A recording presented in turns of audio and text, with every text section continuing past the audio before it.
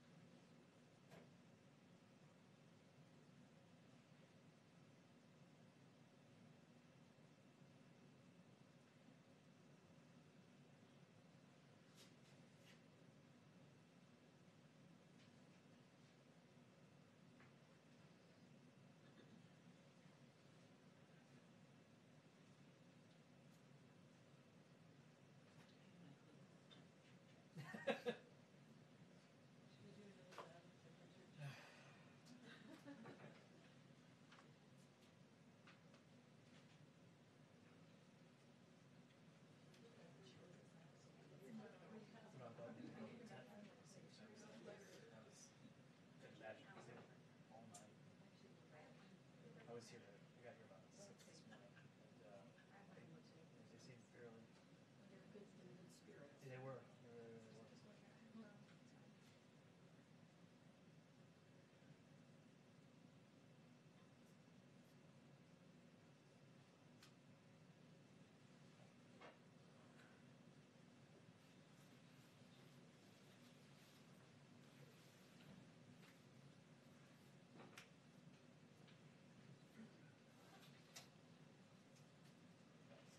Did you see anything? Not a good sign. He's gonna touch me.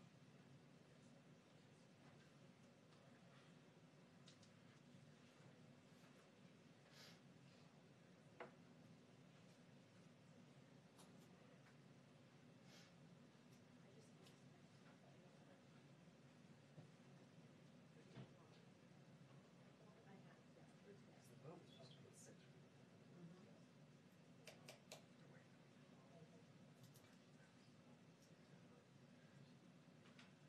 It was. Yeah. Can't call the specials off.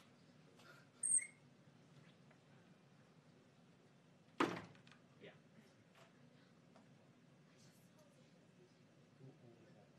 What'd you say? Okay. Sounds good.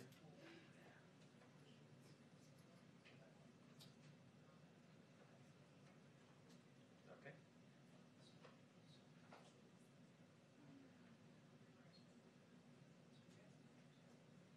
Okay, so you're saying if it's after 6, and we will just not take it as fed at all? Only. Well, just, They can't.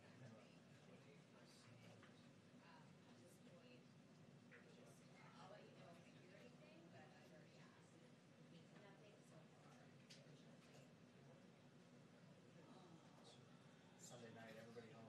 People want to know what's going on. yes, they do. You don't have to worry about getting looking.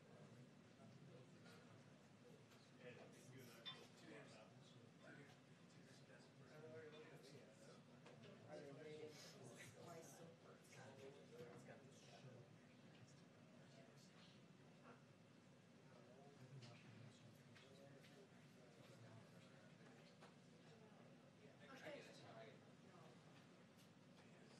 Are we looking close? What's it look like?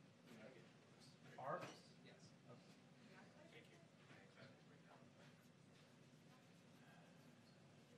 I would propose to take all of these things, but it's a little bit of a Dion's. right. What did they say back there? Hmm? Did they say anything They're back there? getting close. Okay. Yeah. So for pool, it's like Yeah, how for sure. That's what they told me. it's like how Yeah. they're supposed to do a deal and They said they're, Always yeah, close.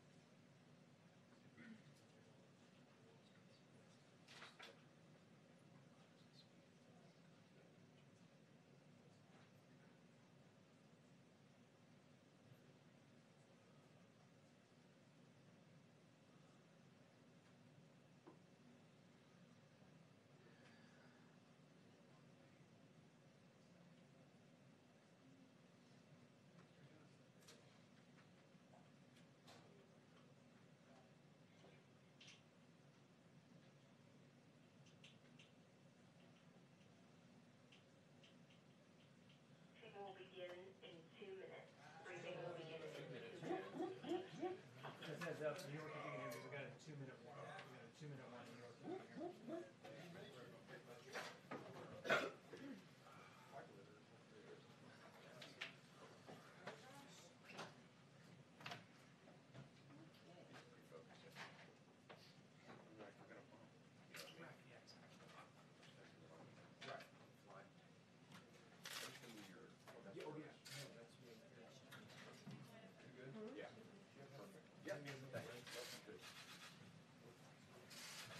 Su hogar la rueda de prensa sobre el coronavirus de la Casa Blanca. Esto ocurre cuando el país ya registra más de 31,000 casos positivos de coronavirus y arriba de 380 muertes. Esto sitúa a Estados Unidos como el cuarto país en el mundo con más contagiados después de China, Italia y España. Nueva York se convirtió en el epicentro de esta epidemia en el país, con el mayor número de casos, que hasta ahora son más de 15,000. La mitad de todos los casos reportados en Estados Unidos. Lo alarmante es que de esos 15,000, arriba de 9,600 están en la ciudad de Nueva York. Ohio y Luisiana emitieron hoy órdenes de cuarentena obligatoria, sumándose a Illinois, Connecticut, New Jersey, California y Nueva York. Ahora los hospitales siguen enfrentando el desabastecimiento de equipo de protección para los trabajadores de la salud. Estamos hablando de mascarillas, de guantes y también de batas. El director de FEMA, Pete Gaynor, dijo hoy que la Agencia para el Manejo de Emergencias está mandando desde hace ya varias semanas mascarillas tipo N95 de la reserva que tienen a diferentes hospitales, pero no precisó cuántas ni tampoco a dónde. Y lo que estamos esperando este día es precisamente que las autoridades aclaren esta información. Ahí está el presidente. Vamos a escucharlo. Muchas gracias. Just before we begin, Meramente antes de I comenzar, want to mention we're quiero working very mencionar hard que estamos trabajando on arduamente getting a young group of people out of con un Peru. grupo de We've jóvenes de removed some Perú. and the rest are being removed with the cooperation Algunos of los the hemos Peruvian sacado, el resto lo government. estamos sacando And con la we're cooperación del also gobierno peruano y dealing también with Honduras on getting estamos tratando con people Honduras out para that sacar a algunas personas caught de up, allá, and we are working on personas that que se very quedaron well. allá, y Again, estamos with the trabajando también muy bien con Honduran respecto a esto, government's trabajando con el gobierno work hondureño, working with us, so I están appreciate that. trabajando con nosotros, agradezco We have a esto. couple of other locations that we'll Tenemos un report to par de you, otros and sitios que we were les able to vamos a get reportar a a ustedes, young woman y released pudimos sacar a una mujer from que a la liberaran certain area who de was being cierta área horribly que accosted, horribly estaba treated. siendo horriblemente acosada, And, horriblemente tratada. Spoke to General Milley. General Milley Hablamos took con care of General it. Milley, We el went General in, Milley se we got encargó her de out, eso. Él entró y la sacamos. and we'll Y report further on that one. le reportaremos más But tarde it's, sobre esto. That was rough stuff. Pero I want to thank General eso Milley. fue I want to duro. thank all of the Quiero dar people las who gracias al General Milley were y a involved todas las and the personas que people that went in involucradas together. en eso I para wanna thank you montar very esta much. operación. Muchas gracias. As we continue to marshal every Al continuar resource at nosotros America's a obtener disposal todos in los the fight recursos against the disponibles en los Chinese Estados virus, Unidos en la we're lucha contra el profoundly virus grateful to chino, our nation's estamos state and extremadamente local leaders, agradecidos doctors, a los líderes nurses, law estatales, enforcement, locales, médicos, enfermeras, and first agencias responders who policiales are y waging this socorristas battle que están luchando on the esta ground. batalla sobre el terreno. It is absolutely critical that Americans Es absolutamente continue to follow importante the que los federal estadounidenses government's continúen guidelines so siguiendo las important pautas del gobierno federal. Es tan about social importante distancing, sobre el distanciamiento non-essential social, travel, and hand washing. no Defeating salir si no es this esencial y unseen lavarse las enemy manos. requires the El luchar help contra and este commitment enemigo invisible every single requiere la American. cooperación I de want todos los to estadounidenses. just Quiero say that meramente decir que Senator Rand Paul, a friend of mine, he's been a great friend senador of Rand mine. Paul, amigo Always mío, there un when gran we amigo needed mío, him, when the country siempre needed him. dice presente cuando lo And as you necesitamos y know, cuando el he país lo tested necesita. positive. Como ustedes saben, acaba de tener un José resultado positivo en la prueba. Diaz Balart, José spoke to Díaz him Balart, yesterday, hablé con él tested ayer, positive. también tuvo un resultado And, positivo. Some people Y are they're getting quite close to algunas home. personas le está pegando duro. Es algo horrible lo que está ocurriendo. El enemigo oculto, yo le llamo el enemigo oculto. Y creo que todos estarán bien, espero que estén bien. Pero realmente quiero decir con respecto a eso que estoy hablando en nombre de nuestro país también. Esos son dos grandes amigos míos. Estamos trabajando urgentemente con el Congreso sobre el proyectos de ley para respaldar los pequeños negocios, industrias que han tenido grandes problemas y trabajadores. Industrias que sin culpa alguna han sufrido por esto. El objetivo nuestro del alivio de los estadounidenses es la mayor brevedad posible para que las familias puedan seguir viviendo, los pequeños negocios puedan mantener en la nómina a los trabajadores. Esto de ayudar a la economía nuestra economía subirá como nunca antes una vez que esto termine. Va a seguir, están aguantándose. Hay una demanda que se está aguantando. Y creo que tenemos que decir, quién sabe, pero yo creo que va a ser un día tremendo cuando ganemos esta guerra. Ganemos la guerra. Queremos ganar la guerra con menos número de muertes posible. Queremos tener el menor número de muertes posible. Hoy día estoy anunciando acción para ayudar a Nueva York, a California y Washington a cerciorarnos que la Guardia Nacional puede eficazmente responder a esta crisis. La Guardia Nacional está hecha de gente maravillosa, están alertas. Ha sido allá. Estamos tratando también con otros estados que tienen grandes problemas. Podemos ver cuáles son viendo las cifras. A través de FEMA, el gobierno federal va a estar pagando 100% por despliegue de las unidades de Guardia Nacional para cumplir con sus misiones para detener el virus. Y los gobernadores permanecen en comando. Así que los gobernadores van a estar al mando de todo. Vamos a seguirlos a ellos y espero que sí lo hagan. Hablé con los 3 gobernadores estos hoy día, hace un ratico, y estoy muy contento. Y ellos están muy contentos ellos con lo que vamos a hacer, porque vamos a anunciar otras cosas para esos estados también y otros estados también. Los estados peores. Esto le va a dar a ellos flexibilidad máxima para usar la Guardia Nacional contra el virus sin tener que preocuparnos de costo o responsabilidad civil y llevarles recursos a los estados para proteger la seguridad de su pueblo. En su estado, el gobierno federal ha desplegado centenares de toneladas de abastecimientos a diferentes sitios donde se necesitan más para poder ayudar en esas áreas. Aprovecho la petición del Estado de Nueva York para una declaración de desastre drástico, algo que el gobernador Cuomo me ha estado pidiendo y estoy de acuerdo.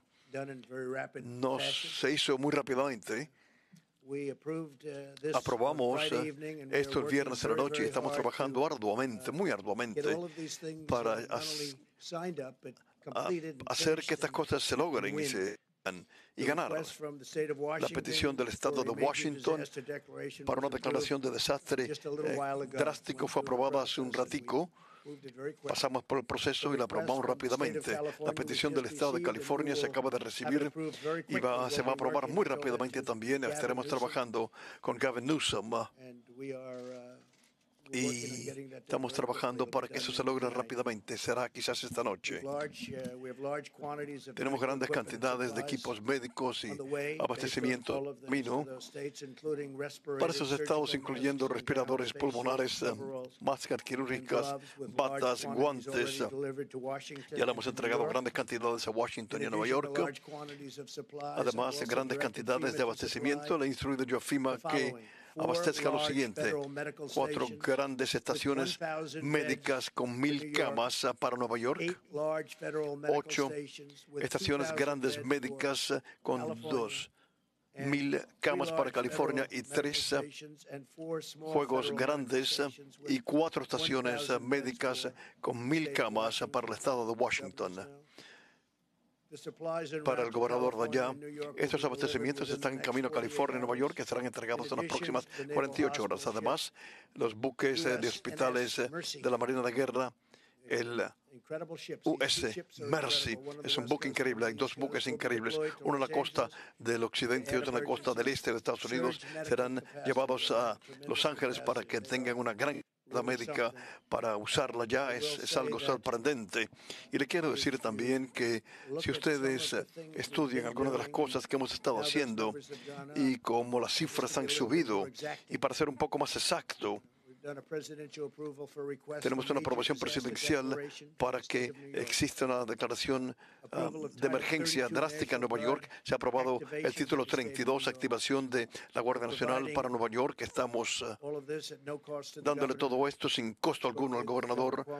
Con el gobernador Cuomo ahora está trabajando arduamente. Todos estamos trabajando arduamente juntos, mano a mano. La relación es increíble, sorprendente. Y también le permite al gobernador dar apoyo robusto a la Guardia Nacional, a través de la Guardia Nacional del Estado. y vamos a pasar por alto el 25% de costo. Nosotros vamos a pagar por esto, estamos coordinando y vamos a hacer algo con gente muy especiales. La misión del Cuerpo de Ingenieros del Ejército estadounidense para construir diferentes sitios hospitalarios, sitios de atención médica que han sido nombrados ya por Nueva York, 4 grandes estaciones médicas de 1.000 camas cada una. Es sitios muy complejos, gran equipo, gente maravillosa.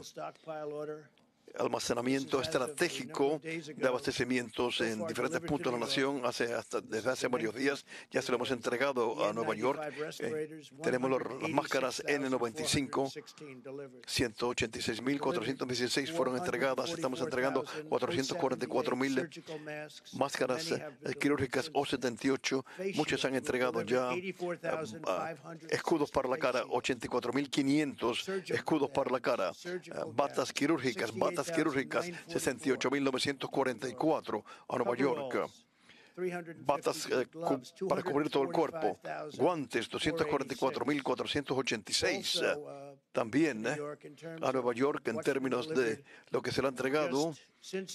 Desde ese entonces las cifras son bastante grandes y tenemos cifras tremendas de que empresas, tremendo número de empresas que están fabricando equipos también para el estado de Washington. Ya le hemos entregado 369.000 respiradores N95, 754.406 máscaras quirúrgicas. Esto es a la fecha de hace como 3 días. Escudos para la cara, 63.788 escudos para el rostro, batas quirúrgicas, 780.850, guantes, 244.346, y tenemos muchísimas más cosas pendientes. No pendientes, se están fabricando en estos momentos, se están manufacturando. Ahora, con respecto a Washington, tenemos 4 pequeñas estaciones médicas federales, 250 camas y 4. En el estado de Washington tenemos 3 estaciones médicas grandes, 750 camas. Entonces tenemos, como dije, la aprobación del título 32 Guardia Nacional. El estado de California, una vez más, para ser muy preciso, vamos a tener un grupo de activación del Guardia Nacional, título, y estamos proveyendo todo esto como lo estamos haciendo en Nueva York, sin costo alguno al gobernador de California. El gobernador Newsom y el estado de California, sin costo al estado, le permite al gobernador dar apoyo robusto a través de la Guardia Nacional al estado. Ellos van a tener control de la Guardia Nacional. El gobierno federal está enviando esta gente increíble que estamos enviando. Tenemos 8 estaciones grandes federales médicas con más de 2.000 camas, y eso va a California. Y entonces también almacenamientos estratégicos de abastecimientos. Hemos ordenado centenares de miles de diferentes artículos. No vamos a hablar de las cifras exactas, pero las cifras son sustanciales. Tenemos otras cifras adicionales tremendas que estamos enviando. Le dije que somos como un respaldo para los estados. Y algunos estados tienen muy buen resultado y algunos no tienen tan buen resultado. Aquellos que no tienen tan buen resultado necesitan más ayuda. Pero estos son 3 estados que sí necesitan ayuda porque son epicentros del coronavirus. Y la ayuda del sector privado también ha sido extraordinaria. Me siento complacido de reportar que Honeywell, una gran compañía, anunciar que va a desarrollar su operaciones de fabricación de equipos de protección personal para producir millones de máscaras N95 adicionales. Son muy difíciles de conseguir, son muy complejas, pero estarán disponibles inmediatamente para ser entregados a los diferentes estados, ya que tenemos un buen almacenamiento de estos. Esta va a darle muchos empleos a ese estado, probablemente alrededor de 500 empleos. Las máscaras serán distribuidas por el gobierno para ser usadas en el personal, por el personal médico, para los trabajadores socorristas, especialmente para los socorristas. Este desarrollo es además de las acciones por parte de Honeywell para más de duplicar la producción de su equipo de protección personal en sus fábricas, que hacen muchas diferentes cosas. Están duplicando y triplicando su producción. Están trabajando 24/7. Hoy día también estoy anunciando el lanzamiento de un nuevo consorcio organizado por la Casa Blanca, privado y del gobierno, a través del Departamento de Energía, a través con la IBM, para luchar contra el virus chino con recursos de computadoras. Los siguientes líderes de la industria privada, academia y gobiernos van a estar contribuyendo. Van a estar contribuyendo muchas diferentes cosas, pero mayormente computadoras, recursos de computadoras para ayudar a los investigadores a descubrir nuevos tratamientos y vacunas. Van a estar trabajando mano a mano con el NIH y otras personas que están trabajando al respecto. Pero trabajo, ayuda enorme de la IBM, Microsoft, MIT, Rensselaer, Instituto Politécnico, el Departamento de Energía, laboratorios nacionales, la Fundación Nacional de Ciencias y la NASA, todos están contribuyendo a este esfuerzo y están plenamente trabajando. Esta tarde también quiero actualizar los pasos que estamos tomando nosotros para proteger y servir a nuestro país. 18 millones de veteranos de nuestro país son gente maravillosa, sorprendentes. Estos veteranos han demostrado lealtad eterna a nuestra nación. Y cuando ellos están necesitados, vamos a darle la lealtad nuestra a ellos. Vamos a proteger muchísimo a nuestros veteranos. Estamos trabajando con ciertos hospitales donde quizás hagamos algún trabajo, en Luisiana en particular, y también en otros estados, hospitales de veteranos. Vamos a proteger muchísimo a nuestros veteranos. Algunos de ustedes tienen una edad muy vulnerable y algunos de ellos obviamente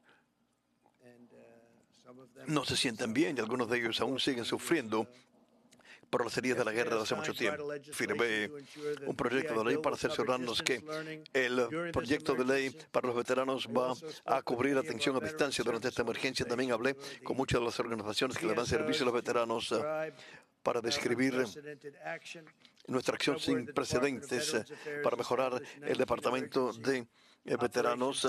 Establecimos 19 centros de emergencia a través de todo el país para tratar a los veteranos. Una de las cosas que ellos han tratado de lograr durante muchos años, y ustedes lo saben ya, con el seguimiento que me han dado a mí, pero nosotros lo logramos rápidamente. Ellos llevan muchas décadas tratando de hacer esto y también hay para ayudar a los responsables veteranos. Ahora, si no puede llegar a un médico, tenemos grandes médicos. Nosotros en la administración de veteranos, tengo que decirlo, tenemos médicos fantásticos ahí, los mejores de todos, pero es difícil verlos debido a lo que era burocracia, pero que ya no es burocracia. Hemos hecho muchas cosas nosotros con respecto a esto, porque no está cumpliendo con su responsabilidad o si hacen algo indebido, nosotros nos podemos despedir ahora. Hace 1 año y medio firmé ese proyecto de ley. Antes no se podía hacer esto. Está trabajando la administración de veteranos muy bien y me acaba de decir un gran líder, Robert Melo Wilkie, en la administración de veteranos, me dijo que por primera vez tiene las mejores cifras en la historia de la administración de veteranos, donde los veteranos dicen están recibiendo buen trato, se sienten felices. Mira, una de las razones por la cual esto ocurre, este fue lo mejor en la historia, una de las razones por la cual ocurrió esto, es que los veteranos ya, si tienen que esperar en línea, se pueden ver con un médico particular, nosotros pagamos la cuenta y se mejoran. No tienen que esperar 2 semanas, 3 semanas o 2 días para verse con un médico, se mejoran. Y muchas veces esperaban tanto tiempo que tenían un problema y terminaba siendo terminal porque no podían obtener el tratamiento que necesitaban y que merecen tanto. Los más altos de la encuesta en la historia de la administración de veteranos. Me dieron esa información ayer. Restringimos acceso a visitantes a 135 comunidades de veteranos donde viven estos veteranos, que tienen 8,000 veteranos viviendo allí con padecimientos médicos, y limitamos su exposición al virus. Queremos totalmente atender a nuestros veteranos y cuidarlos. Eso es lo que estamos haciendo. La administración de veteranos ha cancelado los procedimientos quirúrgicos elegibles. Están demorando comenzamos a darle atención para salvar las vidas a aquellos que tienen síntomas en los 171 centros médicos para veteranos en toda la nación. Algo muy importante, bajo la administración, la administración de veteranos también ha sido un líder desarrollando la telesalud. El telesalud es un factor aún que se utiliza muchísimo más en la medicina. Este mes hemos tomado una acción osada para eliminar las regulaciones para hacer que telehealth esté disponible para los demás estadounidenses, para que ellos puedan hablar con un médico desde la seguridad de su casa, en vez de arriesgarse, contaminarse o hacer unos viajes larguísimos, como sinceramente pueden hablar con un médico maravilloso de su propio hogar. Esto está ocurriendo, telesalud. Estamos a la vanguardia de eso también nosotros. Me siento muy orgulloso de esto que he hecho. Y también alivia nuestro sistema. Continuamos acelerando el desarrollo de vacunas eficaces y seguras. También estamos firmemente investigando un número de terapias antivirus para determinar su potencial para eliminar y la duración de los síntomas. Ustedes saben cómo yo me siento con esto, porque yo pienso que el martes van a comenzar, el martes en la mañana ya, y vamos a tener algunos medicamentos que le vamos a entregar. Vamos a ver si funcionan. Definitivamente son eficaces en otras maneras y son seguros desde el punto de vista que no están matando a gente. No vamos a hacer que eso pase. Muchas cosas maravillosas han estado ocurriendo con respecto a esto. Realmente quiero terminar y entonces le vamos a pedir a un par de personas que digan un par de palabras que han estado ellos marchando a la vanguardia de este trabajo tan increíble que todos hemos estado haciendo. Pero quiero decir que yo sé, y esto es un momento desafiante para todos los estadounidenses.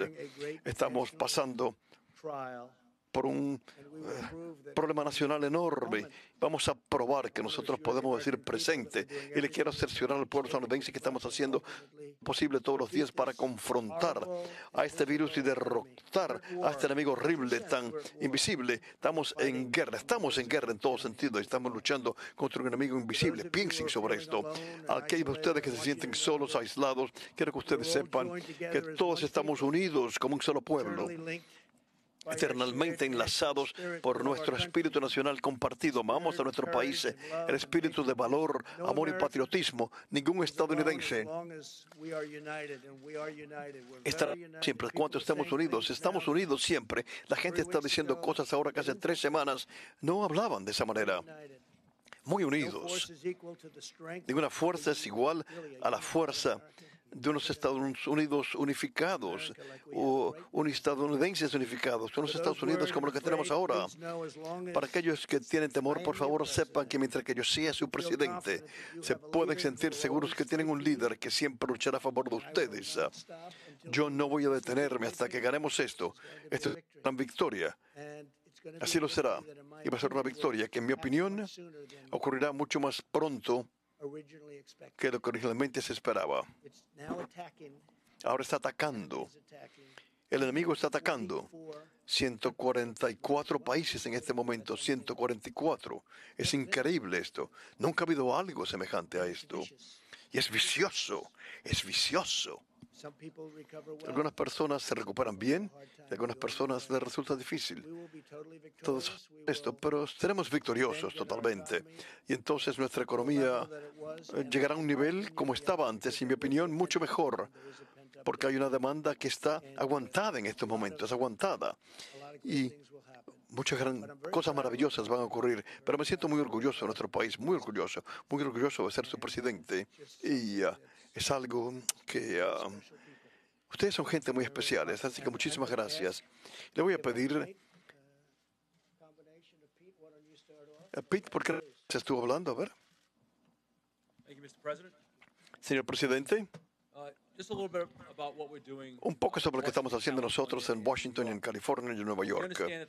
Entendemos que el estado de Washington, Nueva York y California han visto un aumento fijo en casos de coronavirus. Para poder ayudar con diferentes maneras que podemos identificar en esas áreas, el estado de Nueva York esta mañana dijo que estaba en estado de desastre. También se aprobó esta mañana un estado de emergencia en caso y California, el presidente lo va a considerar inmediatamente. Tenemos abastecimientos médicos en camino a estos estados, incluyendo respiradores pulmonares, máscaras quirúrgicas, batas, ropa, y ya le hemos entregado a Washington y Nueva York y California. Anticipamos más abastecimientos para que sean entregados en las próximas 48 horas a todos esos estados. Bajo la declaración de emergencia sin precedentes antes declarada por el presidente Trump, estamos asistiendo a los gobiernos tribales, locales, estatales, yendo reembolsos,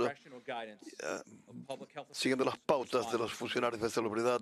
Tenemos una gran respuesta. Los 50 estados, el Distrito de Colombia, 5 territorios y 2 tribus están trabajando directamente con FEMA a través de la declaración de emergencia debido al COVID-19. Los administradores de FEMA están en todo el país abordando las necesidades de todos los gobiernos locales y estatales.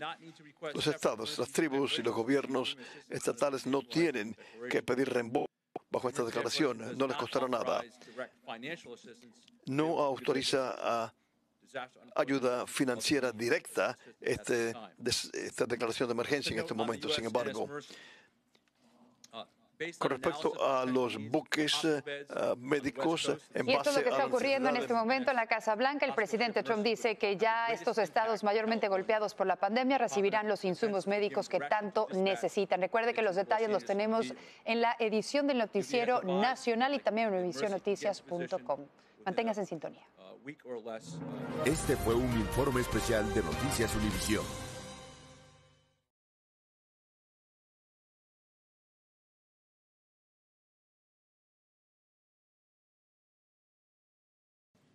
Even though there are more cases right now in Washington, the projected needs for beds in California is 5 times more that of Washington. The mercy will be used to take pressure off local hospitals, other medical needs, and not for treating COVID-19 cases. And finally, a little bit about the National Guard. The federal government continues to take aggressive action and proactive steps to address the COVID-19 threat as we attack the health and safety or protect the health and safety of the American people. It remains our top priority. The National Guard is especially posted and equipped to assist federal, state, local agencies while serving the public. In response to this unprecedented nationwide operation, President Trump has approved Washington, California, and New York National Guard units under Title 32 status for the COVID-19 response. The President's action provide the nation's governors continued command of their National Guard forces, enabling states to use additional resources to meet the missions necessary in the COVID-19 response. The National Guard is a viable and responsive avenue to provide a much-needed asset that is state-managed and federally supported. And I want to be clear, this Title 32 activation does not federalize National Guard members. The National Guard is still under the authority of each governor. They will work in concert with the Department of Defense. And we've had a lot of disinformation circling, and I want to make sure it is understood that this is not martial law. The Department of Defense, by way of a mission assignment, will lead this task. And then finally, we continue to respond to hundreds of requests from governors across the country in filling all their critical needs. Thank you, sir. Thank you, Pete, very much. Peter Navarro. Thank you, sir. Thank you, Mr. President. Good evening. What I want to talk briefly about is the Defense Production Act. And to give you the overview here, using the full power of private enterprise and the full force of the federal government, my job at the White House is to make sure tactically, working with FEMA and HHS, the American people, particularly our healthcare professionals, get the gloves, the masks, and all of the personal protective equipment they need. And I can tell you, sir, that since you signed the Defense Production Act, my job's gotten easier. And let me explain why. The Defense Production Act, in this context, has 2 primary functions. One is mobilization of the industrial base, in this case, the public health industrial base. And the other is allocation of resources, both from the supply chain to the manufacturers and from the manufacturers to the end users, such as the healthcare professionals. Now, what we're seeing on a purely voluntary basis, based on the leadership of this administration, we're seeing the greatest mobilization of the industrial base since World War II. And every day I'm working with organizations and companies, National Association of Manufacturing, the National Council of Textile Organizations, and so on, in terms of building up rapidly our capabilities to get what you need. Now, let's think about what mobilization means. It can mean, for example, repurposing a factory. So Pernod Ricard called us last week, and they had 3 hurdles they had to deal with. They called my office, had to make a call to Treasury, FDA, and HHS to clear the path. We got that done that day. They started their production that day, moving from alcoholic beverages to hand sanitizers. And as we speak, a truck is moving towards New York and will arrive there Tuesday to share with the hospitals over 1,000 gallons of sanitizer. So that would be a repurpose. A second example would be one that the President offered with Honeywell. Again, Honeywell called the White House asking for help from the President.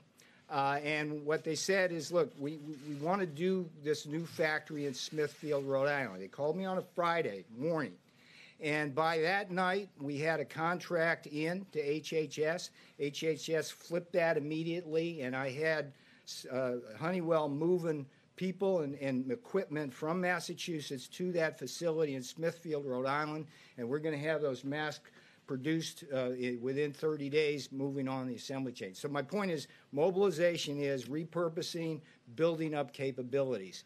And the other portion is, of course, the allocation of resources. Now, what I can tell you so far is that the Defense Production Act, sir, has given me quiet leverage. When you have a strong leader, you can take a light hand initially. And so what we've seen with this outpouring of volunteers from private enterprise, we're getting what we need without putting the heavy hand of government down. There will be possibly cases down the road, and the manufacturers have actually asked me and alerted me to this, where some places in the supply chain, they may have problems that the White House will have to break through using the Defense Production Act. We won't hesitate to do that. The last thing I'll tell you is that I also get a lot of calls that are very disquieting. Brokers are offering millions of items, whether they're goggles, masks, or whatever, and you go through 3 different brokers, tracing to a warehouse in L.A. that's allegedly got 10 million masks, and they want to charge you 7 times what they cost. That's price gouging. A message to the hoarders: if you got any large quantities of material that this country needs right now, get them to market or get them to us. We'll pay you a fair price. But if you don't do that, we're going to come for you and make sure that doesn't happen in this country, and that would be a good use of the Defense Production Act. So I salute you, sir. You've made my job easier, and I appreciate that. Thank you, Peter, very much. Great job. Mike, please. Thank you, Mr. President. Task Force met this afternoon, as we do every day. And let me begin today by simply saying thank you to the American people. And thank you for the way that people across this country, 7 days into 15 days to slow the spread, the people in communities large and small across America are responding, are cooperating, are communicating, not just on behalf of their own health and the health of their family, but more importantly, on behalf of the most vulnerable among us. So on behalf of your president and our entire task force, just thank you to the American people. I also want to express our appreciation to the governors across the country.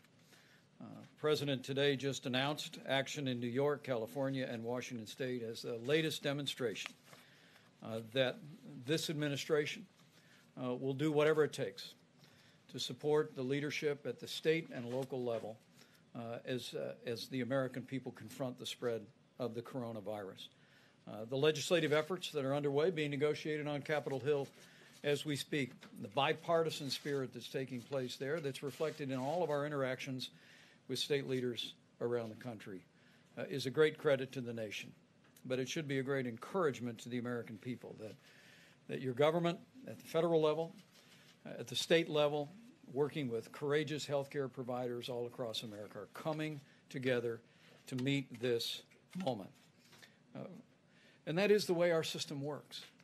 It's extremely important that the American people recognize that one of the things that makes America different is that we have a system of federalism, and that by putting FEMA in the lead, the President has emphasized that our response to the coronavirus is in in the anthem of FEMA, it is locally executed, state managed, and federally supported. We want the people on the ground, the decision makers, to have what they need. We want states to be able to manage the unique circumstances in their states. And whether it be the legislation moving through the Congress or the efforts the President announced today, major disaster declarations, Title 32 on the National Guard, resources flowing, hospital beds flowing, we're going to continue to make sure that our states have what they need to meet this moment. Our task force continues to focus on the priorities the President's given us. They are testing, mitigation, and supplies. And on the subject of testing, as is evident to people across the country, testing is more and more available every single day. We'll be detailing tomorrow from this podium the progress that we are making on tests. At this day's reporting, 254,000 Americans have been tested and received results in coronavirus tests, with slightly more than 30,000 actually testing positive. There's a bit of an encouraging word in that for every American. Remember, everyone that's being tested now, with the exception of our healthcare workers, are people that have symptoms that make them think they may have the coronavirus. And as our numbers come in consistently, because the 254,000 does not include all the local hospitals or all the local labs in our states, it's working out to be about 1 in 10 Americans who've been tested who thought they had coronavirus actually had it. 9 out of 10 did not. But we'll continue to roll out the testing to provide that resource to the American people. And we're working to make testing happen faster. We expect from word from the commercial labs that we should be caught up on the backlog in testing by the middle of the week. And we are urging today, on the President's behalf, that all labs would prioritize inpatient testing. Let me say again, to all of the commercial labs in the country, you will receive guidance from HHS tomorrow. But on behalf of the President and the White House Coronavirus Task Force, we are urging all commercial labs to prioritize inpatient testing. We want people that have been checked into a hospital that are being treated for what they suspect to be coronavirus to receive those tests more quickly. Also, I'm pleased to report that yesterday the FDA approved an emergency authorization on a new test that should be in production by the end of March. It actually would be a coronavirus test, the results of which come back in 45 minutes. And we're also working, the FDA is working with manufacturers around the country to come up with even faster, more innovative tests. And as we told our governors in several calls this week, governors and state health officials should simply contact FEMA for the latest information on testing solutions. Let me also say, tomorrow when we gather at this podium, we'll be unveiling, with Dr. Bob Redfield in the lead, new guidance for people that work in law enforcement, first responders, people that work in what we call critical infrastructure in the country. It was in early March the CDC issued guidance for people that were asymptomatic or did not have symptoms, but who had been exposed to someone with coronavirus. We gave them guidance about being able to return to work wearing a mask for 14 days. And tomorrow at this podium, CDC will unveil, in cooperation with the Department of Homeland Security, new guidance which will make it possible for people that have been exposed to return to work more quickly by wearing a mask for a certain period of time. Let me also amplify a point on behalf of the President and on behalf of the State Department about Americans abroad. You know, one of the reasons why the United States is in a different position today than portions of Europe are, and China and elsewhere, is because the President suspended all travel from China. He suspended travel from Europe and the UK and Ireland. But the State Department is working around the clock to assist Americans who may find themselves overseas. They're able to come home. There's no barrier to Americans coming back to American soil. They're screened when they come home through a series of airports. But we're aware that with flights being canceled, some Americans have found themselves unable to find a way home.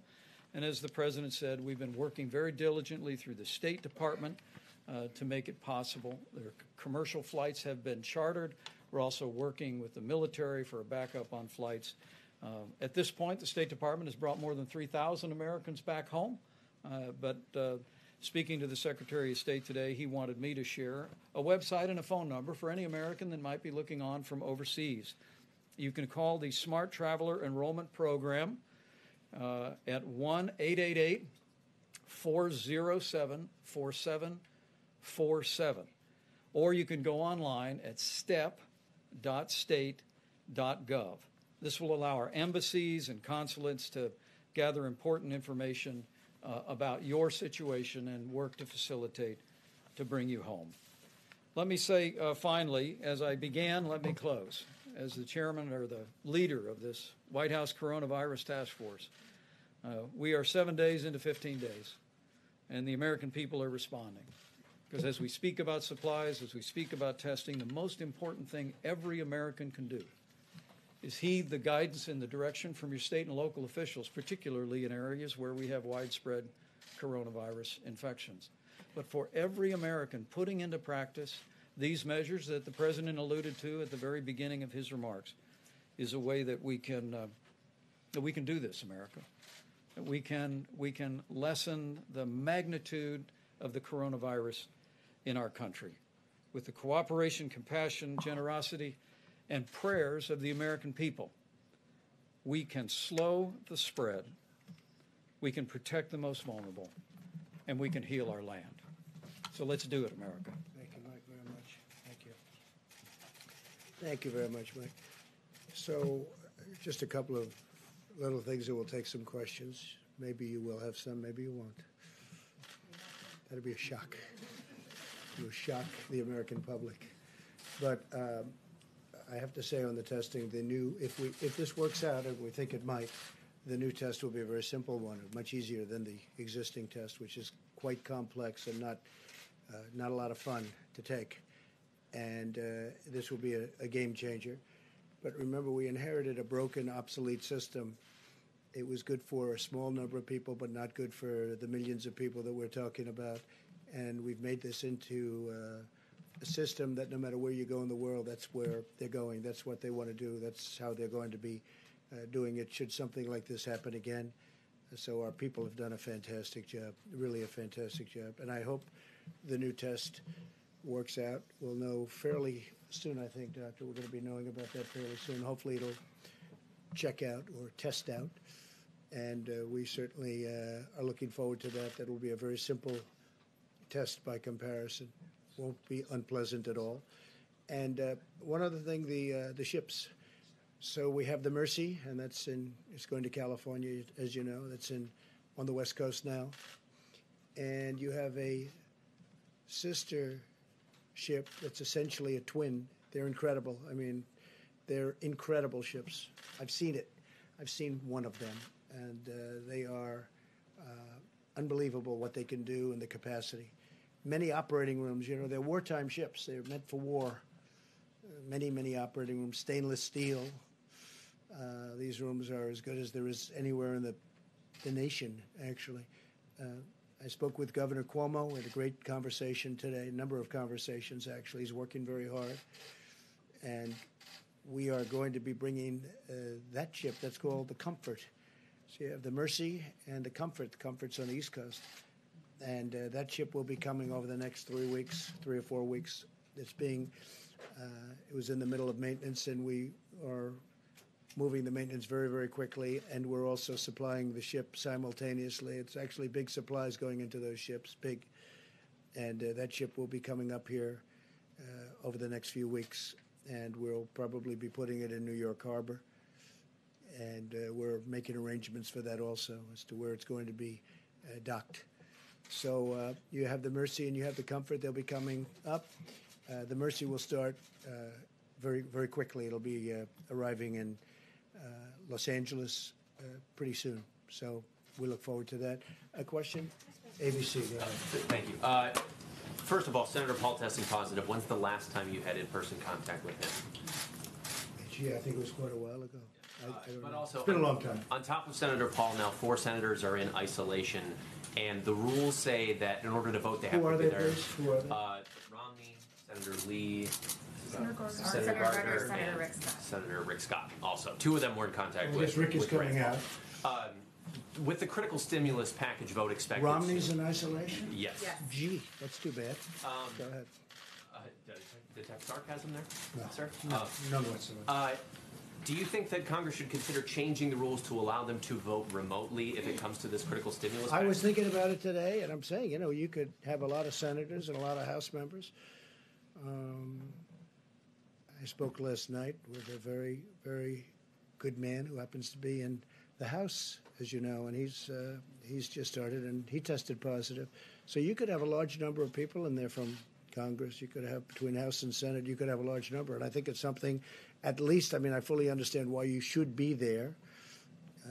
I think it may be a constitutional reason why you should, but we could be in a position where I would certainly be in favor of it, where they could vote from a certain outside location. I would be in favor of it. I was thinking about it today. We could be in this, look, with what's going on, nobody's ever seen anything like this. You could have a lot of people in there from Congress. And it would certainly be, they may tell me there's a reason constitutionally, and there may be, but I would be totally in favor of it on a temporary basis. It does seem like negotiations still have a ways to go on the stimulus package. Are you concerned about the timing at all in the Well, message we have an interesting thing. We all want to get to the same place, but we have different. We want to, and I just wrote this down just a little while ago. We want to protect the worker very much. So do they. So do the Democrats. We also want to protect the worker through their companies. We don't want to necessarily.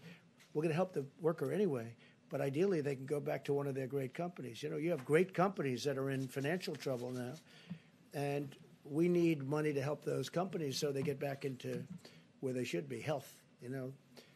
Most of these companies 4 weeks ago were having the best year they've ever had. Last year was the best year, almost all of them, other than Boeing, which is incredibly had problems, big percentage of GDP. But we have to be able to work with Boeing. Boeing was a great company and will be a great company again, I think, shortly. So we have to work with the companies, and they don't want to do that. It's crazy. They don't want to do that. I don't want stock buybacks, so I don't know where the problem is there, but I know that's one of the things that they're talking about. I do not want stock buybacks. I don't want to give a bailout to a company and then have somebody go out and use that money to buy back stock in the company and raise the price and then get a bonus, okay? So I may be Republican, but I don't like that. I want them to use the money for the workers. I want them to use the money for the company, to help the company in the airline business, to take care of their planes and all of the things they have to do, including buying new planes. But I don't want stock. I don't want to have any stock buybacks. The Democrats are with me. I don't know what the problem is on that one because I can't imagine that is too tough. We want to be able to take care of our people. You're going to have things coming up. We're going to have some of the elements that they're talking about. They're down to, literally 95% of things that you would think that they wouldn't agree, and you'd think the Republicans wouldn't agree to it. And unemployment, as an example, is one of the things they talk about, and unemployment insurance. I think we're very close on that, but, right now they're not. So right now they're not there. But I think that the Democrats want to get there, and I can tell you for a fact the Republicans want to get there, and I don't think anybody actually has a choice. It's a bold package. It's a big package. We do have money for, one of the things is we do have money for saving small businesses. I don't imagine the Democrats, because we have a lot of money set aside for small businesses. We also have a lot of money set aside for big businesses, the big, powerful companies that were powerful 4 weeks ago, and today they're overextended. Look at the cruise line. That's a tremendous business, a big business, very important to Florida. And it's unthinkable a month ago. It's just unthinkable. They were setting all sorts of records. They're building new ships. We can't let the cruise lines go out of business. That would be massive numbers of jobs for our country, and actually for the world, but for our country, it's a massive business, and it doesn't take much to keep them going. So we have to provide for that. But I think both the Democrats and the Republicans are agreed that we have to take care of our workers, and we're going to be doing that in numerous ways, including a substantial cash payment. Yeah, please. When it comes to the Defense Production Act, we know that governors across the country all day today were pleading with you to utilize the DPA, saying that they need it specifically for that allocation piece that you mentioned, Mr. Navarro. Okay. Why not use it now if that would answer their pleas for help? Well, we are using it now. The fact that I signed it, it's in effect. But, you know, we're a country not based on nationalizing our business. Call a person over in Venezuela, ask them how did nationalization of their businesses work out? Not too well. The concept of nationalizing our business is not a good concept. But I'll tell you why.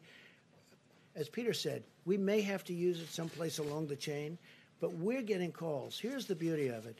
If we go out and we want, let's say, masks, we don't know who to call on masks, but Hanes, who makes things of cotton, various elements, lots of things, it's a great company, they called us and they said, we're going to make millions of masks. We got a call today from 3M. There's a big article today, the head of 3M. They're going to make tremendous products, and they're more or less in that business. And if they're not, like, for instance, General Motors spoke to us, Ford spoke to us about doing ventilators. The beauty is they're calling us. If you go the national route, nationalization route, we're going to tell a company to make a ventilator. They don't even know what a ventilator is. In the case of one company, they used to make them years ago, and they know how to make them. You know, it's a very complex piece of equipment, frankly. So what we're doing is, I think Peter said it may be better than anybody's going to say it. We have the threat of doing it if we need it. We may have to use it somewhere along the supply chain in a minor way.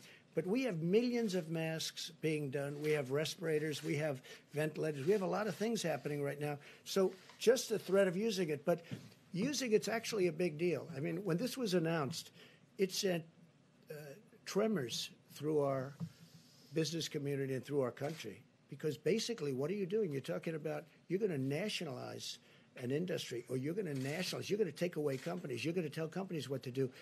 The truth is, most people, nobody would know where to start. There are companies out there that you wouldn't think of that have called us that say, we can do ventilators. We used to do them years ago, and they can do them in large quantities. If I call companies and say, you build ventilators, they don't even know what a ventilator is. So it's really working out very well. One of the reasons I read the numbers to you is because we've given vast numbers of just about everything. We've taken it out of our supply, and we're restocking our supply. But we're really backing up the governors. The governors have to go out, do their things, and you have a lot of governors. They've done a fantastic job. You have some that haven't. Usually it's the ones that complain that have the problems. But we've had a great relationship, as an example, with Governor Cuomo, with Governor Newsom. We've had a great relationship with the state of Washington. Those are three hotbeds. Now, we're also dealing with other states. As the Admiral said yesterday, we're dealing with all of the states, actually, in one form or another. Some are very affected in a very minor way, where you have 2 people or 3 people. And I don't even mean deaths. I mean literally cases. And that's different than New York, where you have, you know, tremendous, where everybody, I lived there for a long time, everybody's extremely close, tight. And you have a lot of cases in New York. And we're helping Governor Cuomo. We're helping Governor Newsom. They've been total gentlemen. They want to get it done, and we want to get it done. But doing it the way we're doing it is much better. It's really much better. But in terms of I'm asking about the supply chain. It's about allocation, not about manufacturing. So the companies, it's not about nationalizing the companies. It's about the allocation. We coordinate with the states, and we are coordinated with the states. And for the most part, the coordination's been very good. Look, 3 days ago, I had a phone call with all the governors. I actually allowed the press to stay. They weren't supposed to stay. And one person in the media said, that was surprising. It's actually a little risky doing that, because we had Democrats and we had Republicans. And, you know, they're politicians, and they always have something to say. Well, I took a lot of calls, and we really didn't get one nasty or bad response. They were thanking us for the job we did. And I had the press standing. I don't know if you were there. I don't think so. I had the press standing there watching. They weren't supposed to be there, but I said, let them stand there. The governors were very complimentary, very, very complimentary. And I watched over the last few days Governor Cuomo. I watched Gavin Newsom in California. I watched both of them, and they've been, you know, very complimentary. And those are really the hotbeds. And So we want to keep that going. I'm very proud of this country, and I'm frankly very proud of a lot of the politicians that normally we're fighting with. We have different views on things, a little different view, but we're going to get to the same place. We have different views, but we're going to get to the same place. Yeah, please. Yes, I wanted to ask if you're considering an executive order to free elderly, nonviolent criminals from federal prisons. We have been asked about that, and we're going to take a look at it. It's a bit of a problem, but when we talk about totally nonviolent, we're talking about using totally nonviolent prisoners. We are actually looking at that. Yes. And a quick I wanted to ask also, your administration eliminated a key position in China in July, a medical epidemiologist embedded in China's disease control agency, and it was just months before the first cases were spotted in Wuhan. So the question is basically why the post was eliminated. And well, I could ask anybody. Would you like to take that one, Bob? But this is just like all of the other stuff that that the press was asking. All of which turned out to be, we actually gave CDC more money, not less money. They said we defunded. It turned out it was more money. Every one of those things that were said were 100% wrong. And this sounds like another one of them. But anyway, go ahead. Yeah, as you know, CDC has offices all around the world right now to do our function to detect and prevent and respond to outbreaks where they occur. The China office is actually being augmented as we speak, and we've been embedded there for over 30 years. There's a reason they call it the Chinese CDC, because we've had that productive partnership. Mr. President. And I wish, again, our relationship with China is a very good relationship. I wish they told us 3 months sooner that this was a problem. We didn't know about it. They knew about it, and they should have told us. We could have saved a lot of lives throughout the world. If you look at what's happening in Italy and Spain and a lot of other countries, we could have saved a lot of lives throughout the world. Kelly? Mr. President, given the diagnosis for Senator Paul and people being self-quarantined, what concerns do you have about the direct threat to the function of the Senate, the ability to get this important package that people are waiting for passed? And should Americans be expecting you to extend the 15 days, given the climate of how this is spreading at this point? Well, I hope we won't have to. It's possible, but we'll have to see how that works. As far as the Senate is concerned, we are looking at some of the folks are feeling very good. Some are quarantined, but they're negative. It may be totally fine. Okay. Others are positive. We're just finding this now for the first time. I mean, over the last 2 days, we found that. Do you see it as a threat to the aid package that Americans are waiting for? No, I don't see any threats at all. Honestly, I don't see any threats at all. It'll all work out. It is a question, and a very good question, I thought, that we are considering. Now, I don't know if you can do it constitutionally, but we are considering letting people vote, senators, congressmen and women, vote from a separate location, from a outside, namely a hospital or a home, depending on where they are. So we are looking at that. It's a little trickier question most people would believe, but we are looking at that very strongly. Mr. President, speaking of the Senate, I think Kelly was kind of alluding to it. While we've been up here, they weren't able to get the 60 votes to move the package for the cloture vote. I'm just curious, just your reaction to that, sir. And then what is Mitch McConnell telling you and Secretary Mnuchin? Well, we're dealing with him all the time, and we're dealing with Mitch. We're dealing with the other side. Everybody wants to get there. We'll see what happens. I think you'll get there. It's to me, it's not very complicated.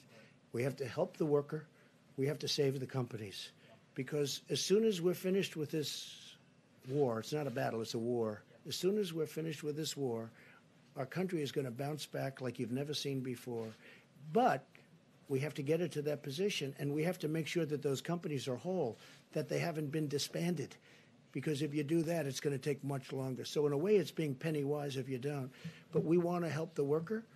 We want to help the companies that the workers come from. Because if those companies go out of business, and that includes small businesses, we have a tremendous amount of small business work in there. You know that.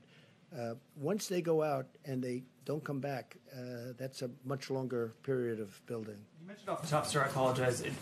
There was a woman that was an American that was she being tortured? What was going on there, sir? Bad things were happening to her in a certain country, and we're really under the feeling that we should keep it somewhat private until she's already been freed. And I have to tell you, General Milley and his people were unbelievable. They were not playing games. General Milley does not play games. He's a very interesting guy. They got her out. They got her out of a certain country where she was seriously abused, accosted, and whatever the maximum word is, other than death, that happened. But we got her out, and she's okay, and she's back with her parents. Can I ask you one last question, sir? It's something I've just been curious about. Previous crises like the tsunami, Katrina, past presidents, they've called their predecessors and said, hey, I need you to step in, do something like that. Do you have any interest in reaching out to Presidents Bush, Obama, Clinton, Carter, or talking to them? I'm just curious if that's something you would consider or not. Look, I have the best people in the world. I think we're doing an extraordinary job. If you look at, let's say, the H1N1, you look at that was a disaster. That was a tough period of time for our country. You look at so many other things that weren't handled very well, whether it's Katrina or something else. Look, I respect everybody, but I feel I have an incredible team, and I think we're doing an incredible job. When you look at the job we're doing, and all you have to do is look at the approval numbers on the job we're doing, I think we're doing an incredible job. So I don't want to disturb them, bother them. I don't think I'm going to learn much. And, I guess you could say that there's probably a natural inclination not to call. Now, if I felt that if I called, I'd learn something, and that would save one life. It would save one life. Okay? I would make the call in 2 minutes, but I don't see that happening. Please. Can I ask you about the comments that a couple of your former aides have said today? Gary Cohn said, is it time to start discussing the need for a date when the economy can turn back on? Whereas Steve Bannon is saying, drop the hammer today on the virus. We're going to have to take the pain up front. We have to shut it all down. I saw both. I want to ask you about the tension between the economic pain we're suffering and, of course, the virus itself and the casualty and deaths from that. Well, look, I'm of the opinion we have to do great during this 14 days, during the 15-day period. We'll know at the end of 14 days, pretty much, we're going to have a pretty good idea how we're doing. I think you have to shut it down and you have to see, but, there'll be a point at which we say, we're back in business, let's go. Those two statements are not mutually exclusive. You understand? I saw both of them today. Well, I think and they they intermesh. For more of a shutdown well, than we are now. He's calling for a faster, just a brutal shutdown, and then open up maybe a little bit faster. So there's that fine line. Look, we did a big shutdown when we wouldn't allow people from China that could have been very seriously infected. When we cut that off very early. And then we cut Europe off very early, as you know. So that was also very When do you start opening Main Street back up? I can't tell you that. What I have to say is that I think we're going to have good results. I think the American people have been amazing. I think our stimulus package will get done, and it will be a tremendous package. We're really not, they may not have gotten those votes, but they're very close to getting a deal done. So I'd be surprised if they didn't. And if they don't, I think, frankly, the American people will be very upset with the Democrats because the Republicans are ready to approve a deal. So the only reason a deal couldn't get done is pure politics. Yes, please. Mr. President, despite your differences with New York City Mayor Bill de Blasio, he says that the city is going to run out of basic hospital supplies by April. How do you prevent New York City from becoming the next Italy? Well, he should have, the hospital systems in various places. Some have been stocked and ready to go for nothing for this. Nothing. This is beyond anything that anybody ever thought possible. I think you could really say this. Nobody can really doctor. Nobody can really say, oh, gee, this will happen. This is a very unique, and hopefully it will be unique for, many, many centuries, for a long time. Hopefully we don't see this again. But again, the systems are supposed to be ready, willing, and able. They're supposed to be ready to go. We are helping them a lot, and I have great love for New York City, and I have great love for New York State, and we're going to help them a lot. I was just saying, we're sending our ships up there. We're sending more than just this ship. We may be using, if we need, we'll be using some of the cruise ships that you've been reading about. We'll be using them also because they're very immediate and very quick. They can be there very quickly. We have good docking systems in the places that we're talking about. So we may be using some of the cruise liners that we're talking about. But no, I think Bill de Blasio is working very hard. I think he's trying very hard. It's a tough situation for him and every mayor, because nobody's ever seen the scale. You know, when you hear you've given millions of masks and you've given hundreds of thousands of masks in a certain short period of time, and then you hear they need many, many more. You know, one of the things they have started with respect to masks is the sterilization process. Some are really, it works very well. Others aren't really set up that way. You throw them out. But we have a sterilization process that's working very hard. Speaking of that, hand sanitizers, you know, when you asked the question on the companies and what's going on, we have many companies now, companies that made whiskey, that made alcohol. They've now gone very quickly into the hand sanitizers and all of, you know, you've been reading about 3 or 4 big companies. We're doing incredibly well on that. There was no way if you took the existing companies that something like that could happen. But it happens almost, they'll call Peter Navarro or they'll call somebody. In one case, they called me. They said, we can do this, we can do that. We've had a lot of those calls where companies want to, there's a company in New Hampshire, a great company, they want to make ventilators. I'd never thought of them for ventilators, but they do make metal equipment and things out of metal. They'll be great. They'll make a great product. So, Peter, I think you're seeing a lot of that, right? Yes, sir. Yes, please. Mr. President, the bill that is being contemplated by the Senate right now has a fund that has hundreds of billions of dollars for the Treasury Department to use to bail out states and localities, as well as specific industries such as cruises and hotels. Will you commit publicly that none of that taxpayer money will go towards your own personal property? Every time I do it, like for instance, I committed publicly that I wouldn't take the $450,000 salary. It's a lot of money, whether you're rich or not. It's a lot of money.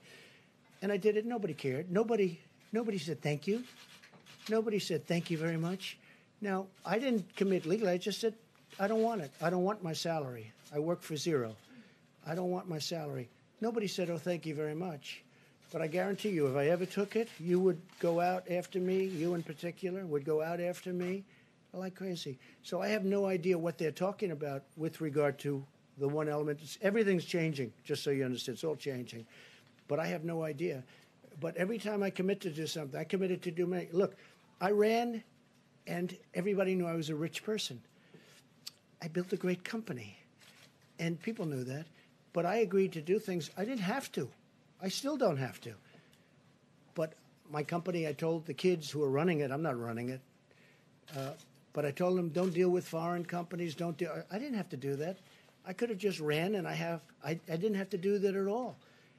And instead of being thanked for, again, not agreeing to do it, but just for not doing it, I get excoriated all the time. So I've learned, let's just see what happens, because we have to save some of these great companies. They can be great companies literally in a matter of weeks. We have to save them. Yeah, please. Mr. President, can I go back to your announcement at the top about the National Guard and then also the medical structures that are going to be built? Okay, so you had said that there would be 8 large medical structures that will be built in California with more than 2,000 beds. And then I think I heard you say there would be 4 small medical structures in the state of Washington with 250 beds. And could you say what cities and areas those are going to be in specifically? So we are filling the governor's request, and so we send that resource to them. They'll put it to best use. They'll put it to where they will have the most effect. So we don't dictate exactly where it goes. Again, it's a request from the state to the federal government for a certain asset, and those assets are sent to the governor can use it as he or she sees fit. And you're still considering, you just said that using the cruise ships as well. So if we need them. I hope we don't need them. I hope you're going to have great luck on Tuesday morning. We sent a lot of the medicine. We don't have to go into it again, but we sent a lot of the medicine to Governor Cuomo. I believe they already have it. And they have some very capable people. We spoke to Dr. Zucker, who is his primary representative on this. And we spoke to the governor himself. And I think he's excited about it like I'm excited about it. Now, will it work? I think it has a really good chance. I think it's worthwhile. Why should we be testing it in a test tube for a year and a half when we have thousands of people that are very sick? They're very, very sick. And we can use it on those people and maybe make them better. And in some cases, maybe save their lives. So Governor Cuomo told me they'll be using their supply, starting their supply on Tuesday morning. I think it's very exciting. I think because if that happens, much of what we're talking about with ships and hospitals and all of the things that we're doing and all of these masks and everything that we're ordering, ventilators, it's a whole different game if that happens. And we'll see. There's been some tremendous signs that this could work. Now, again, some doctors think it should go for years and testing. But, this has been something that's been around for many years. It's been phenomenal, strong, powerful drug for malaria. But we think it might work on this based on evidence, based on very strong evidence. We're going to see. We're going to know on, sometime after Tuesday. But you'll have to ask Governor Cuomo. I think they're going to start the process. We've gotten them the drug. I think they're going to start the process of giving the drug through mouth, and I think that starts on Tuesday morning. He said, and that'll be. I tell you what, I don't want to get anybody overly excited, but I'm very excited by that, by the prospect of it. Then, in addition to that, they're working. NIH is working on vaccines and on. They're making great progress, but the vaccine does have to be tested for a long period of time because you can't give thousands, millions of people a vaccine, and it turns out to be dangerous. So that does have to be tested. But this one's been taken for a long time, so we know pretty much one result. Yeah, please. Thank you, Mr. President. I wanted to ask about China and President Xi. When was the last time you had a conversation with him? Well, I don't want to exactly say that, but I have spoken to President Xi about this, specifically about this. And look, he doesn't want this. This is not something that he wants. And it happened. It happened to China. And one thing they told me, I was told by our great Secretary of Agriculture, Sonny Perdue, that China's been buying a lot of our farm product. And I'm looking at different pricing. But China has, despite all of this, and it started, this delayed it a little bit, obviously, but it started fairly recently. But China's buying, we made a new deal, as you know, with China, a very big trade deal. And China has been buying our agricultural product. Masks. I mean, they've been a supplier of the United States of masks, of a lot of this equipment. In fact, they're sending some masks. They're sending masks to Italy. They are sending masks to Italy. We're in a very good process with masks.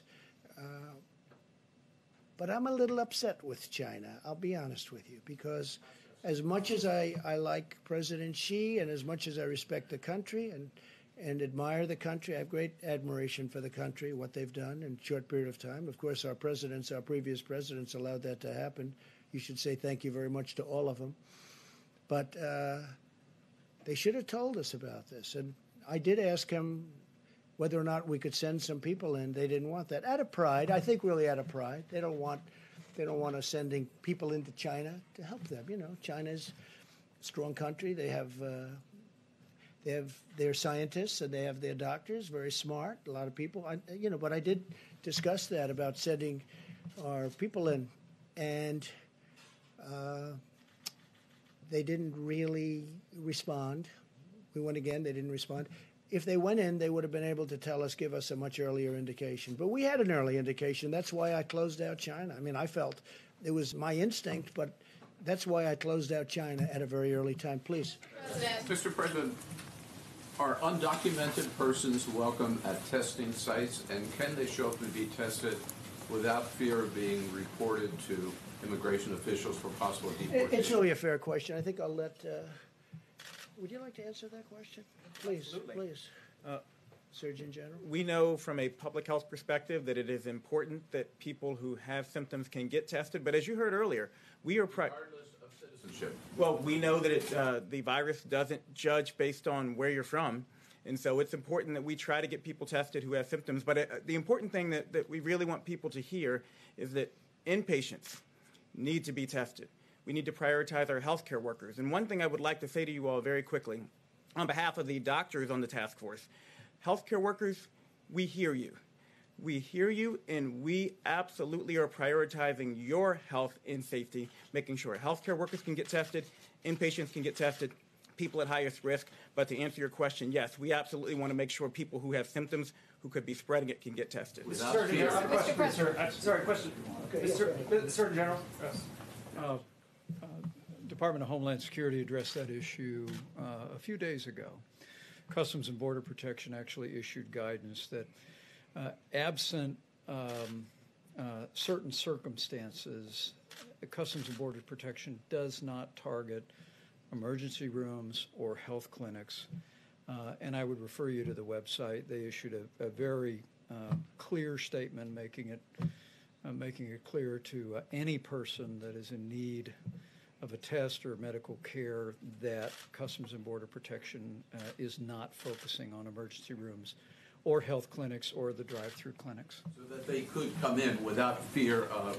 Yes, I'll answer that. And if that's not the policy, I'll make it the policy. And I was just saying, as Mike was saying, that the answer is yes, we will do those tests because I think in that case it's important. I think that if you could say illegal alien, you could say illegal immigrant, you could say whatever you want to use your definition of what you're talking about. We're all talking about the same thing. Yes, we will test that person because I think it's important that we test that person, and we don't want to send that person back into wherever we're going to be sending the person, whether it's another country or someplace else, because, you know, we're now bringing them right out of our country. But, yeah, we will test those people.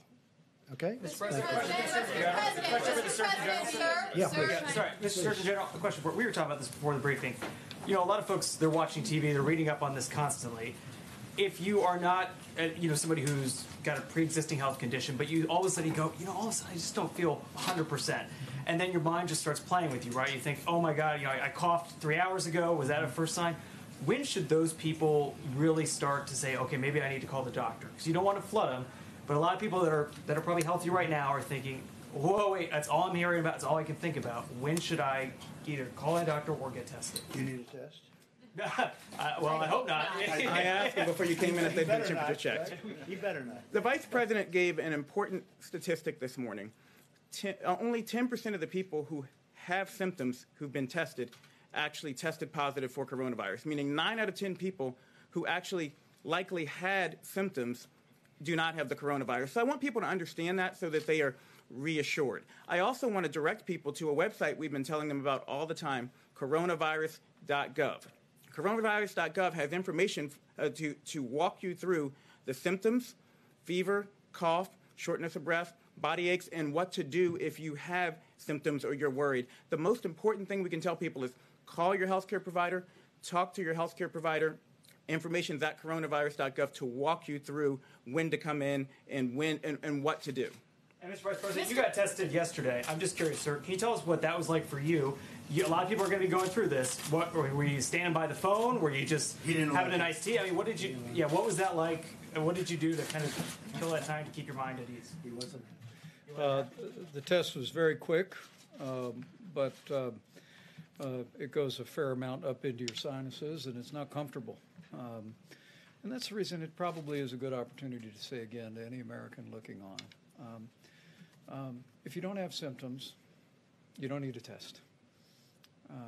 The current testing format, although they're evolving regularly now, we just mentioned that I think at the end of this week there'll be a new test, and there's all new technologies. I would say again to all the governors that are looking on and their state health officials, contact FEMA. We'll give you all the latest information on new testing that is available, including steps we're making where Americans would be able to test themselves and send it in. For you, what was that like for you, sir? Well, for me and Mrs. Pence, it was kind of a pinch. It was kind of invasive, but we were grateful for the support.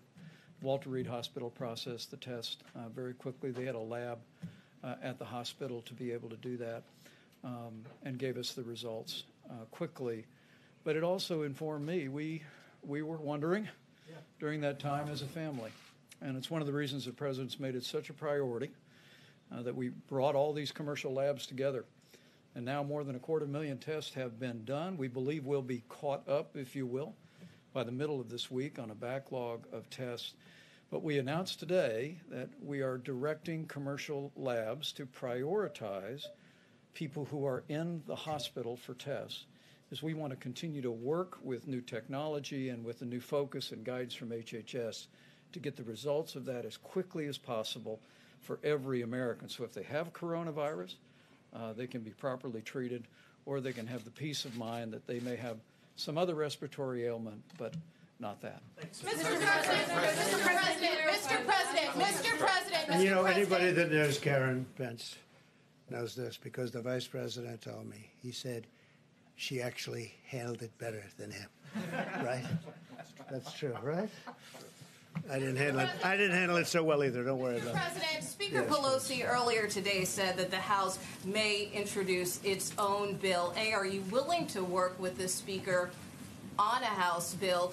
And given what happened in the Senate just a short time ago, what are you willing to do to get this bill over the finish line, given the urgency? Secondly, did you send a letter to North Korea's Kim Jong-un seeking cooperation with the coronavirus? And if so, what type of... With numerous countries. If they need help, we'll give them help. There's nobody has what we have, especially with the new tests that are coming out.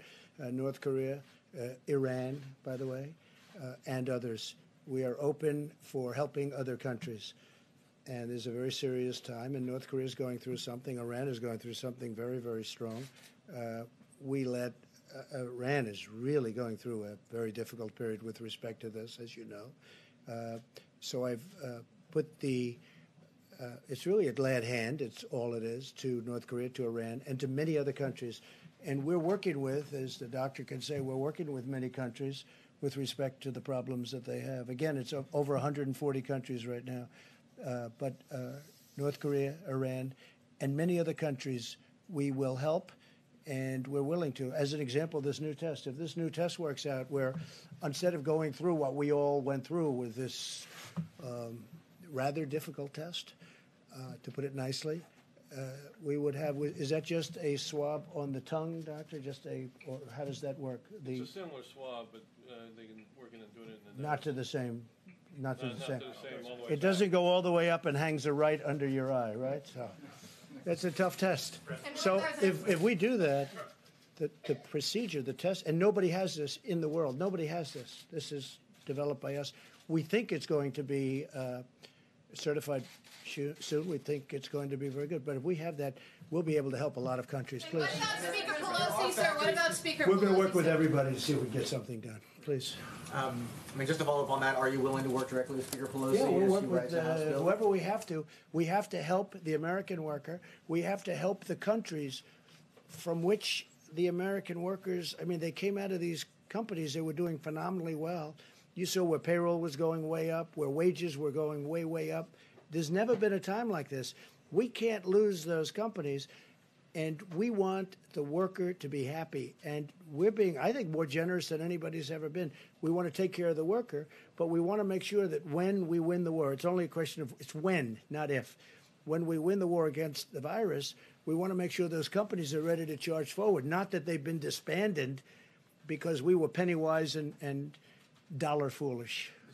There are factories around the world that produce medical protective equipment that are used in European hospitals. They've been certified for use at the highest level in European hospitals. Yeah. Is the FDA and your administration willing to look at a waiver for that equipment to be sold from those factories? Well, we were asked that question a little while ago, and the answer is we may, but we may not need it.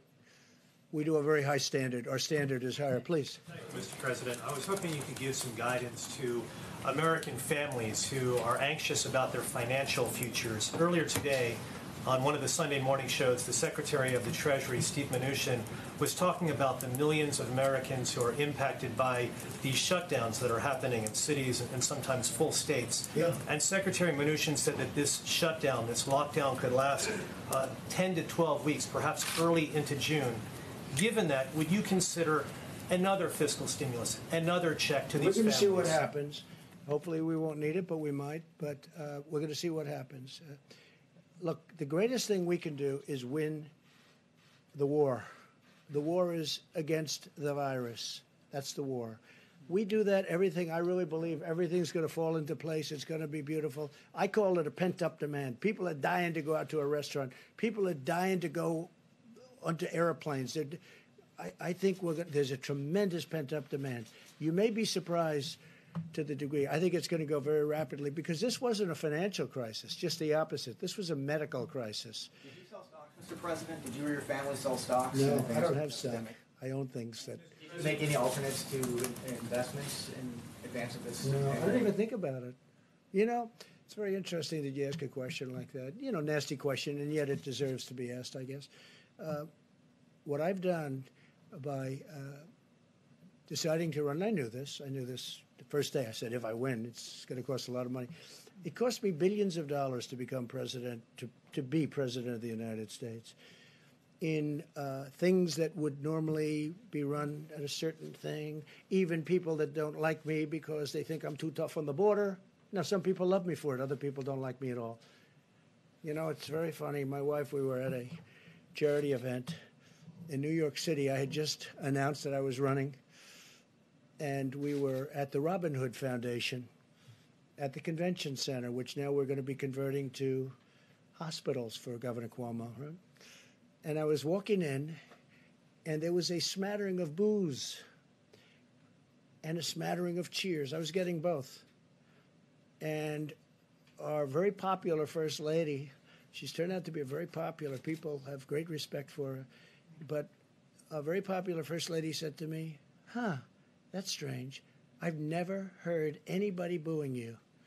That was very early on, because I think I called for strong borders, or I called for something that other people don't like, you know. And I knew this would happen. I knew it was going to happen. But the fact that I ran, and I knew as soon as I announced, when I ran, I said, it's going to cost me a fortune, not only in terms of actual costs. Look at my legal costs. You people, everybody is suing me. I'm being sued by people that I never even heard of. I'm being sued all over the place and doing very well, but it's unfair. But I'll say this, in terms of running for president, and I don't think rich people, Michael Bloomberg spent now is determined almost $1 billion, and look what happened. I think it's very hard for rich people to run for office. It's far more costly. It's just it's a very tough thing. Now, with all of that being said, I'm so glad I've done it because, you know, there are a lot of rich people around, got a lot of rich friends, but they can't help and they can't do what I've done in terms of helping this country. We are doing things. We got sidetracked by the invisible enemy, but you know when you look at what we've done, I said before with the veterans, with all of the things we've done, especially choice, but when you look at all of accountability, when you look at all of the things that we've done, rebuilding the military, the tax cuts, which thank goodness we had the tax cuts because we had cushion. Oh, without that, this would have been catastrophic. We had a big cushion. I mean, with all of the losses that you've seen in the stock market, we're basically back, and with this horrible thing, if this would have happened before, you would have had nothing left. This was all cushion. But I will say that it cost me billions of dollars to be president, and especially with all the money I could have made for the last 3-4 years, and I didn't because I was being president. I have no interest in it. I'm allowed to. You know, I don't know if you know, George Washington, they say, he was a rich man, supposedly, relatively rich. And he ran the presidency, and he also ran his business. They say he had 2 desks. Nobody complained until I came along. I got elected as a rich person, but nobody complained until I came along. So it cost me billions of dollars to be president, and I am so happy I did it. Because who cares? Who cares? I'm really happy with the job we're doing, and I'm glad that this team and me are here for this horrible thing. I mean, it's a number of people have said it, but, and I feel it, actually. I'm a wartime president. This is a war. This is a war, different kind of a war than we've ever had. And when you look at the economics of the war, in the past we used to stimulate to get people jobs. Now we're stimulating to protect people because we don't want them to work, because we want them to stay away from each other. We don't want them to gather, social gathering. So we're paying billions of dollars more than that so that they don't gather. They don't, because we have to defeat this virus, and we will. But it cost me billions and billions of dollars to be president, and I am so happy I did it. Mr. President, can I ask foreign countries, please? I realize that your priority is to Americans and, of course, this nation. But what about, have you ever considered supporting the foreign countries who are also fighting this global pandemic? Well, we do help foreign countries. I mean, that was the other question. Right. And I'm honored to help. And the doctor has helped. The Surgeon General is speaking to other countries all the time. They're asking him questions. What do we do? Nobody's ever seen anything like this. They're calling our people all of the time. And yes, I have let it be known that we'll help people, including North Korea, including Iran, and including many other countries. It's very important to do that. Are you considering any financial support for them? Let me quote to you two retired, a retired general and a retired admiral from the U.S. Global Coalition. No matter how successful we are in fighting the threat of COVID-19 pandemic at home, we'll never stop it unless we're also fighting it around the world. So financially, is there anything in the stimulus bill? And then are you considering any financial No, not in the stimulus bill, but we are very much, I mean, we give away billions of dollars for, as an example, AIDS in Africa. We're still fighting that battle. It's a tremendous battle, tremendous war also. But we're fighting it here, as you know, in 10 years. Now it's 8 years because I started it. Should have been started before, long before I got here, because they had the answer even before. But we're fighting that battle. We'll be AIDS-free in approximately 8 years. It looks like that is going to happen. We're spending a lot of money, but we're spending a lot of money with other countries. If you look at the aid that we give to other countries, we give billions and billions and billions of dollars to other countries. And a lot of times I say, you know, we could save a lot of money. We shouldn't have. And then they come in. I say, what's it used for? It's used to fight malaria. It's in countries that are very poor. It's used to fight AIDS in Africa. It's used to fight many other things, many other things. And I don't think I've ever said no. I can't. It's just so terrible. Countries that we have really, we're not involved with them very much, other than there would be tremendous death. Tremendous death. I mean, you can get a list, and I could get you a list. We give away billions of dollars to other countries, and we are giving away a lot in terms of everything, and probably we'll end up economically doing something for other countries. But when I'm presented with these lists that, yes, sir, in Africa we're fighting AIDS or we're fighting something else, I tell you what, I start off by saying, you know, we could save a lot of money, and then by the time they walk those lists into my office, I say, we have to keep doing that. That's humanity you're talking. How about one more question? Yes, please. Thank you. I wanted to ask you about the states that have not yet issued stay-at-home orders.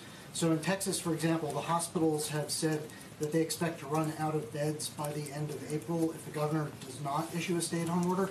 Dallas County just announced an order. It's not uniform. States have to go. That's a great governor. You're talking about Greg Abbott in Texas, and he's a great governor, and he knows what he's doing. A lot of the areas that he's talking about, a lot of the counties he's talking about are not very strongly affected. You know, it's a very different kind of a place and a great place. But I have total confidence in Governor Greg Abbott. So you're okay with the lack of uniformity between yeah, sure, states? Because every state is different. Every state's different. I mean, Idaho, West Virginia, Iowa, Nebraska are much different than New York, than California, Los Angeles as an example, or San Francisco. They're much different. I mean, it's much different. The hot spots right now are state of Washington, and probably number one by far right now is New York. That's the hot spot like no other hot spot. And California is a hot spot, but New York right now is the leader. There's no question. All right, final question. Thank you, sir. Your administration is backing a lawsuit to invalidate the Affordable Care Act. Given that people are losing their jobs now and need health care more than ever, would you consider rethinking your position on that? Well, that's a lawsuit coming out of Texas again. That was headed up by Texas. And what we want to do is get rid of the bad health care and put in a great health care. And we will always, I will say this, I can make this commitment to you, the Republican Party is fully backing pre-existing conditions. Now, if we could get a great health care plan, which would need the House to do, but if we can get a great health care plan, we will only do it if we have pre-existing conditions totally back. So we're backing pre-existing, but would like to get rid of bad health care. Now, we are running the bad health care much better than it was ever run, and we're making it better. But it could be much better than it is. And so what we want to do is terminate it, have a great health care, but we will only do it with pre-existing. We will back pre-existing conditions. Okay? But what if the Supreme... Thank you all very much. Thank you. We'll be back. We'll have a meeting tomorrow. Mario Diaz-Balart, not Jose. If you wanted to clarify that, you had said Jose. Works for us. Mario. Yes. Oh, you did say Jose? I watched Jose on NBC. Thank you, sir. The other night. Okay? Thank you, sir. Donate blood. Donate blood. you need it.